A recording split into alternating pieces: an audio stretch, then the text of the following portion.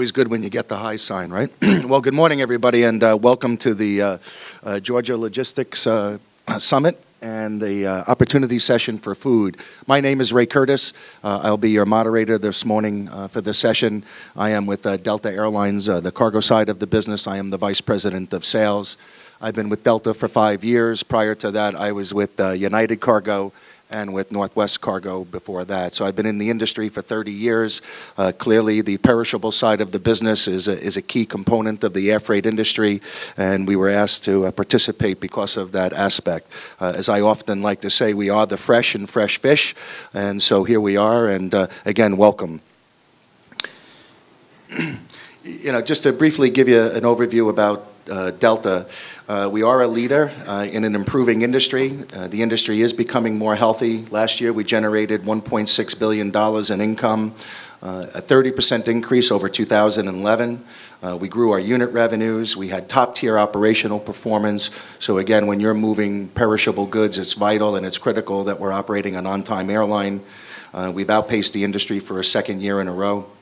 With many of our aspects. We've reduced our debt by over $1 billion. We're approaching just about $10 billion in debt. When Northwest and Delta came together, we had over $17 billion in debt. So having a healthy company and being a provider to the industry is very, very important.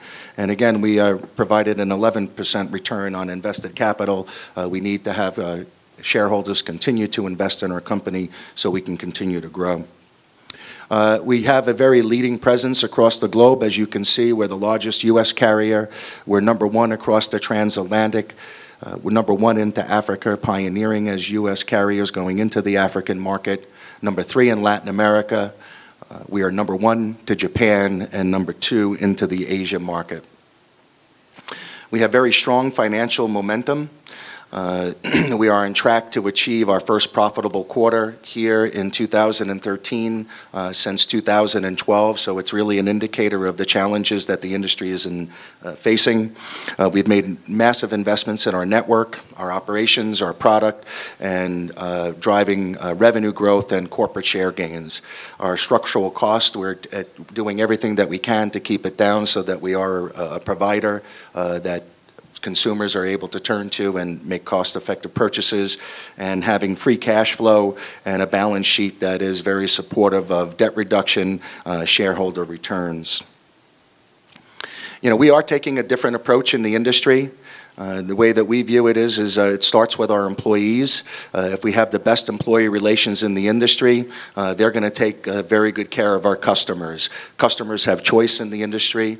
We see ever-increasing opportunities for passengers to fly in the U.S. More international carriers are serving the airport here at Hartsfield-Jackson. And then lastly, if our customers continue to purchase our services, whether it be for air cargo needs or whether it be for their own needs for traveling, then we'll continue to grow, and it's a great investment for our shareholders, providing them solid returns. So it's all interconnected on how we operate in that regard, and we believe that we take a different approach. Delta has been renowned through many, many years for two things: great customer service and great employee relations, and that continues on through our 80 years of history. As it relates to the air freight industry, if you look at regional growth projections, we have not seen a return to pre-recession levels due to weakened financial systems and uncertainty in both the advanced and emerging markets. I think we're all seeing that. You can see from the U.S. perspective, relatively low growth, 1.9%.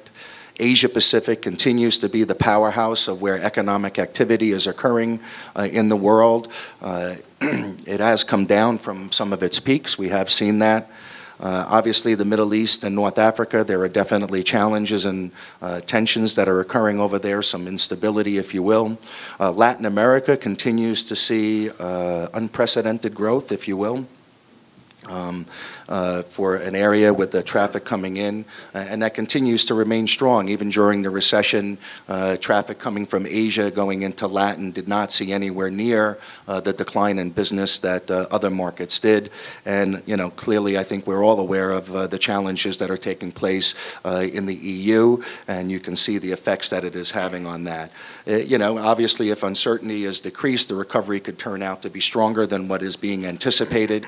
But again, if we were able to predict that, we probably all wouldn't be sitting in this room and sitting on our own private island somewhere. But hopefully we can see return to much more economic growth and economic strength, and it's going to serve all of our industries. You can see freight traffic growth is on the left slide here. A lot of volatility over the last 4 years. We saw the very strong upsurge. You were able to see that in the chart with the inventory recycling cycle that happened in 2010. Since then, freight volumes worldwide have pretty much remained flat.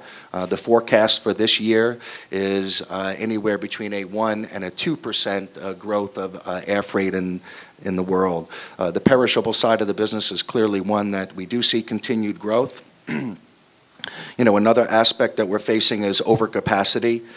You can see on the chart on the right, the red bars are freighter, all cargo aircraft, and the blue bar is passenger aircraft. So as more and more passenger new aircraft come online, they're bigger. The A380, the 777-300, as an example, has 42 positions in the lower hold of that aircraft, while a 747 only has 30 positions.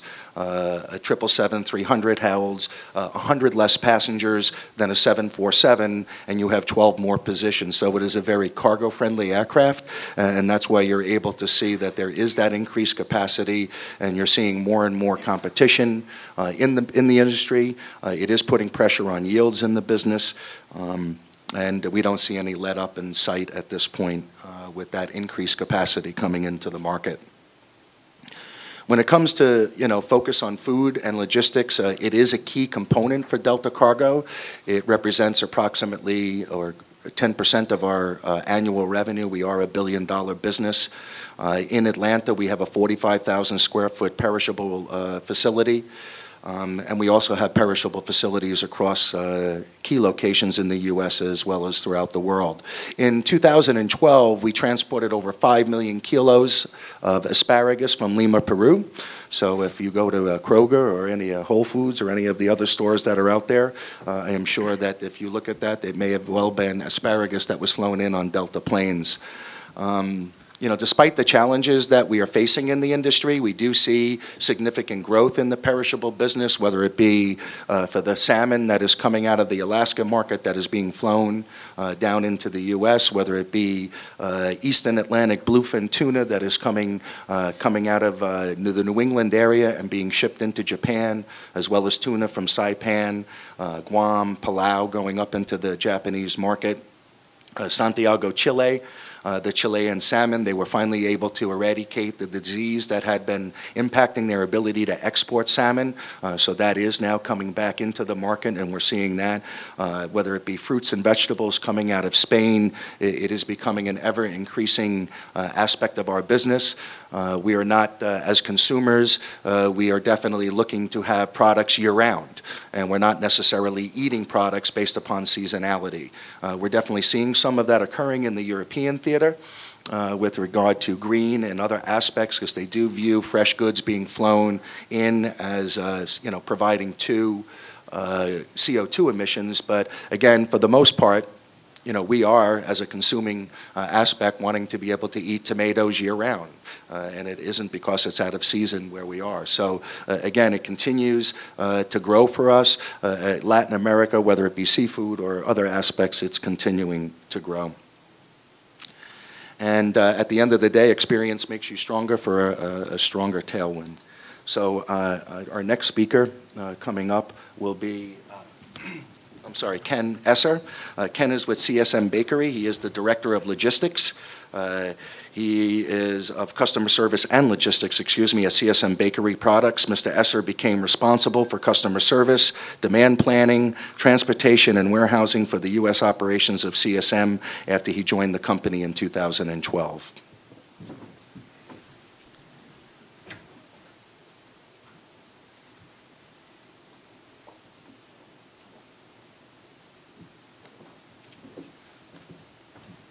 Good morning. Good, thank you. Normally I have to ask a second time to get a reply. Well, I'm with CSM Bakery Products North America. We're a bakery products and a bakery supply manufacturer. So our customers include in what we refer to as in-store bakery or the retail side of the business. We also have food service, and we also have what we refer to as industrial. And industrial would be selling bakery ingredients to another company who would then make a cake out of it. It's an interesting, having been involved in the food industry most of my life, I tend to be one temp or another. But we're sitting here in our business, and we have both ambient and frozen product, but even within that, we've got product that's protect from heat and protect from freezing. So we're running the whole gamut from that standpoint. The company, and many of you in the Atlanta area may have heard of Brill, H.C. Brill, which is one of the legacy companies. We're actually the merger of a lot of different companies. Brill in Atlanta traces their roots back to 1928, but we have different parts of the company that trace back into the 1800s. And the things were, it's an interesting thing in that pretty much everybody in this room has consumed our product. You just didn't know it because we don't have a brand out on the shelf that you would recognize. But we do icings, we do cakes, we do muffins, and we do cookies, what we refer to as cookie pucks, which are, we make the cookie and then it's baked in the store. We have 12 plants around the country. We have the ones in blue are our dry ingredients plants, and the ones in red are our bakery manufacturing facilities, which those facilities are primarily shipping frozen product. Atlanta is our largest production complex. We have both a dry and a frozen plant here and our corporate office. So as I look at logistics, I've been in logistics a long time, and I think I see logistics evolving. And I think everyone agrees with that. There's been a lot of changes over the years. One of the things I do see, though, is that it's not just about booking a truck, negotiating a 3PL contract. You have to be very aware of what's going on with your company today. You have to be very involved with your sales group, understand where they're going, and understand how that impacts what you're doing in your position and how logistics is impacting what they're trying to do. At the same token, you have to know a lot more about the customers. You have to understand what's driving their business, how logistics is supporting it. And in our case, we have to understand differentiation. We're not what's referred to as center aisle. We're not a can of corn. We're not a box of cornflakes. We're on the outer rim of the aisle. We're out where the bakery is, and that's where the stores differentiate themselves from each other. And so we have to understand that differentiation. You'd be surprised how many different SKUs we have for chocolate chip cookies. You know, and there's different sizes, and some have chocolate chips, and some have chunks. And so you have to understand some of that differentiation, how that applies to the customers, and how logistics contributes to that. So it's understanding what we are, and we're basically two things at CSM. We're indulgent and we're celebratory. So when you're buying our products, you're either indulging or you're celebrating some event like a birthday, or as this little boy is. So when we were asked to be part of this panel, Paige asked us, what keeps you awake at night? Well, the first thing that came to mind is my daughter's college tuition bill. But since that's really not logistics, I think from my standpoint, there's a couple of things I look at that are really a challenge right now. I think LTL is a challenge for us on the frozen side. You know, if you look at the dry side LTL business, there's just dozens and dozens of carriers. The freight moves on a daily cycle. Frozen and temp control in general is very different. It's generally a once-a-week cycle. Transit times tend to be very long. And so there's just a service issue there that can be very difficult to deal with, and quite often you're not going to meet the customer's expectations in that environment. So the LTL is a bit of a struggle, and there's not a lot of volume going LTL, so it's also a struggle to really try and impact that. There was some discussion earlier today, too, about regulation, and I think especially in the food industry, the regulations, we're seeing a lot of issues there. You know, of course, CSA 2010 was out. There's a reference to hours of service. Here we go again. Who knows what they're going to be this time? But when you start to look at transportation, you're also seeing things like the Sanitary Food Transportation Act. You're seeing the Food Safety and Modernization Act. You're seeing trucking companies in the industry, which, you know, historically has been regulated by the federal and the state DOTs, now having to deal with USDA, U.S. Health and Human Services, Homeland Security. There's various state agencies that are now jumping into the mix and regulating transportation. And, you know, being here in Atlanta, it becomes difficult to keep track of all that when you've got a plant network that's spread across the country. One of the biggest issues that's come up in our area this year is the California Air Resource Board. And I don't know if everyone here has heard about that. They have regulations out that regulate the pollution coming from the reefer unit on a trailer. Well, they've gone back and they did some looking to see where the issues were, and they realized that the issues weren't with the private fleets, the issues were with the for-hire carriers. And so they've passed regulations out there right now that will actually hold the shipper and receiver responsible if they hire a carrier whose unit doesn't meet the CARB law. And so just a few weeks ago, they fined a carrier over $300,000. They had 32 units. They fined them $300,000 for violations of the air laws, lowered it to 200, waived the other 100 based on their agreement to go and get new reefer units. So as a shipper, you know, we're looking at the situation where even though I'm sitting here in Atlanta and I could book a load to California, I could get fined $10,000 if that carrier's equipment doesn't meet the standards for California. So we're also asked what makes us excited. One of the things I see is sustainability. There's been a real move towards sustainable packaging, but a lot of the sustainability is now moving into the transportation and logistics area. You talk a lot about how you can make your warehouse green, different things like lighting and different processes along the way. Transportation, the SmartWay program is out there. And part of what I'm seeing now is that our customers have traditionally come back to us in the food industry and wanted to help do things like reduce packaging, reduced waste, reduced packaging. They're now taking the next step and coming back and asking us how we're impacting other aspects of sustainability. I'm getting word from a few of our customers that in the next 2 to 3 years, they're going to be expecting us to only use SmartWay certified carriers on their loads. And so part of what's driving us sustainability is our own value for doing it, but our customers are driving us there too. And that's going to flow through the supply chain, and I'm going to go back and will at one point probably only be able to use carriers that are Safeway certified.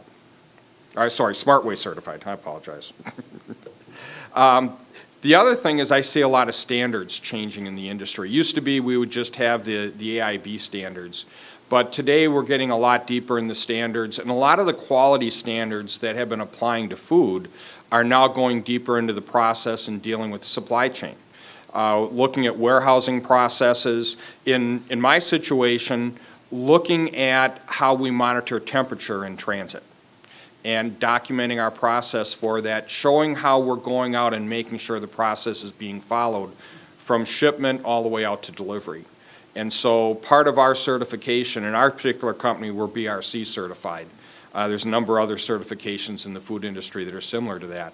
But part of that certification is actually documenting our processes, and when they come in and do an audit of one of our plants, they at the same time audit my own transportation processes relative to that. So a couple of quick thoughts. We open for questions afterwards, and thank you.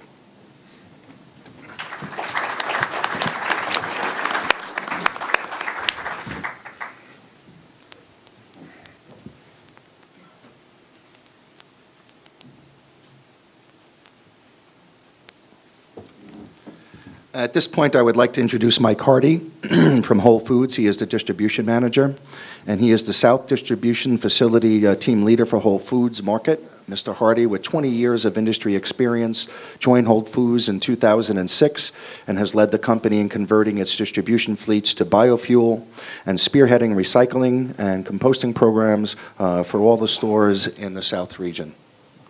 Mike?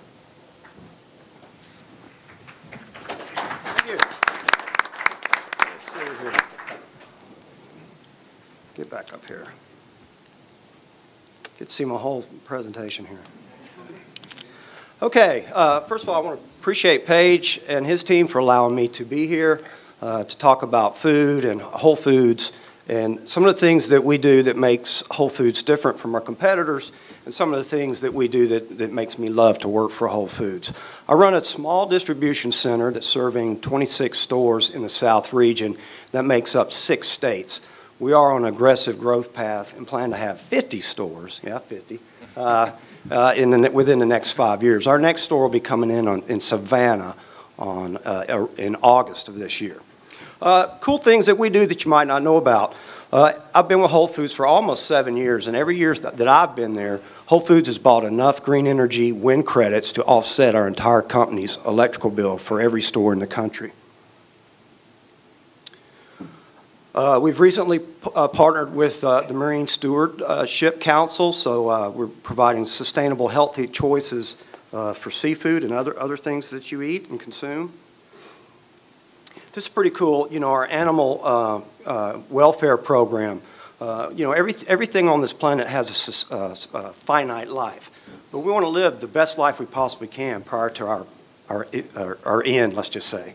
So we do believe that animals that are treated properly, raised properly, and processed properly are happier, better animals and provide a better product. This is actually something that we brought on last year around Earth Day, but now you can go into our stores and our grocery aisle and look at our cleaning products. We actually have a new EcoScale rating, to see how clean a product is or how non-clean it is. So the red would be something maybe that has some degreasing agents in there that works pretty good, and the greenest would probably just be water and elbow grease.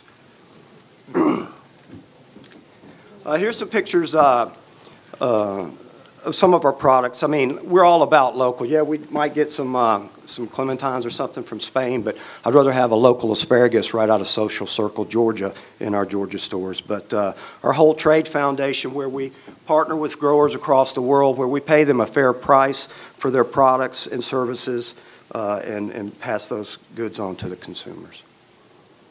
Here's a cool shot. This is a picture of our new LEED certified gold store in Raleigh. Those in construction know LEED is an organization that gives you accreditations for being green.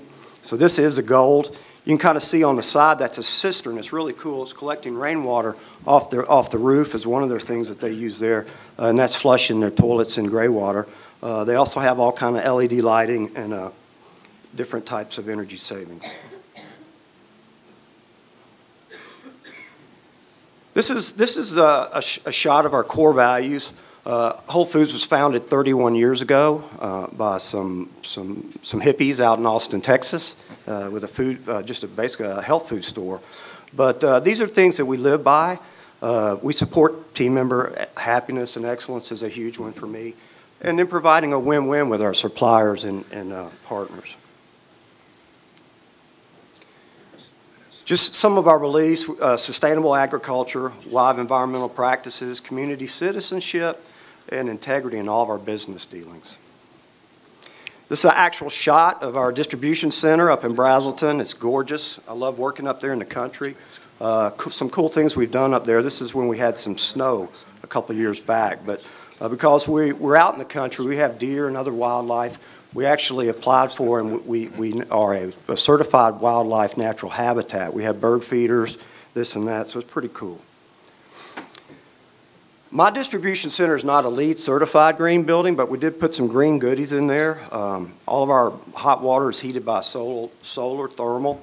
All of our monument signing around the building is powered by solar power. Probably the coolest thing we're doing there is we're collecting rainwater off our building too, and we're using that to pump back out and irrigate our grounds. So we have no municipal irrigation there. Here's a picture when the distribution center was being built, and you can actually see the underground cisterns. It's pretty big, but the gutters just are feeding that thing right off the roof, and then we pump that back out. And you see our flagpole being lit by our solar light. Being in distribution and logistics, we're able to help facilitate Whole Foods recycling efforts. All of our stores send back their old electronic goods back to the distribution center where we collect them. Once we have a load, we have them certified e-recycled. This is another cool thing we got. That's wax cardboard. So most of your iced down vegetables are shipped in wax boxes. And we sell a product called Envirolog, which is an enviro-friendly fire log, basically made out of wax cardboard. And they're located in Fitzgerald, Georgia. So our stores send this back. We bale it up. We take it down there to Envirolog, and then we sell those Envirologs in our store. So that's a closed loop. A couple shots here of our break room. I love the picture with the can. Our maintenance guy was tired of team members putting their plastic bottles or whatever in the aluminum can, so he developed something that I guarantee you nothing can fit in there except for aluminum cans. So creative, eh? This is a cool program.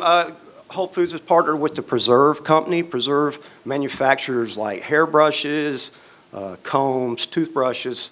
It's all made out of number 5 plastic. So customers can bring back their number 5 plastic to Whole Foods. We recycle it back, we bale it up, and we ship it back to Preserve. They melt it down, turn it into products, and then we turn around and sell it in our store. So it's another closed loop. And that big green machine that you're looking at, that's actually our composting monster. So we have stores sending back their food residuals to us, and we divert those from the landfill, and we work with several composters in the area to turn that back into compost, and we do sell that in our store as well.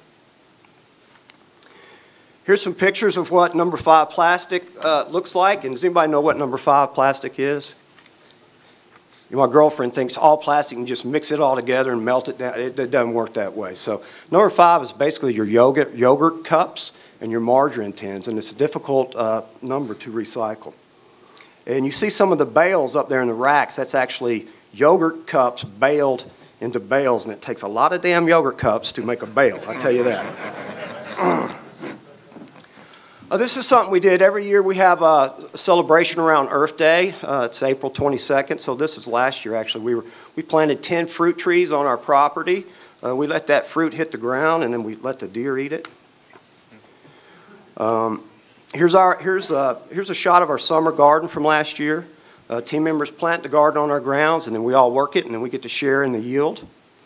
And the picture of the conference room, that is my conference room, but that's team members in there. Whole Foods is a very bottom-up, not top-down, but very bottom-up driven company. So they're in there having a meeting, and they kind of self-direct themselves. Here's a picture of our certified natural wildlife habitat. It was way cool. So there you see a bird house. We have a bird feeder. We have natural wildflowers planted up there.